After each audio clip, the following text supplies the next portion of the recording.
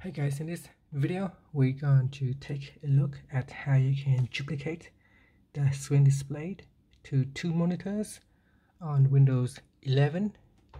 So at the bottom on your taskbar you want to click on the Windows icon. Now click on that, and then from the menu here you want to click on settings. Now you can also right click on the Windows icon at the bottom, and this will bring up the menu bar, and then we can click on settings.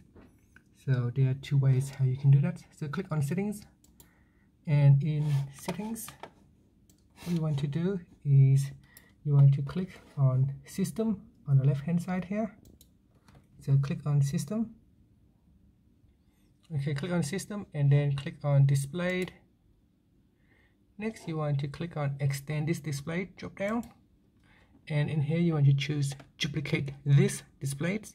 So instead of extending you want to duplicate this displays, and now you can see on both of the monitors it will be the same. So we need to click on keep changes over here.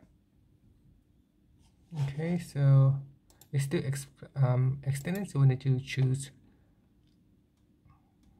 duplicate the display and then keep changes. Now it's still not working correctly, so I'm just going to go over here to this display and then make sure that it's working correctly.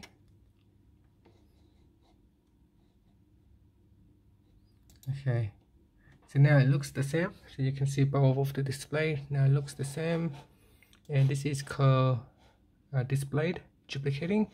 So you want to duplicate the display and both of them looks the same. And that's it. So that's how you can duplicate the display or the screen displayed on Windows 11. And that's it. Thank you for watching this video. Please subscribe to my channel for more videos.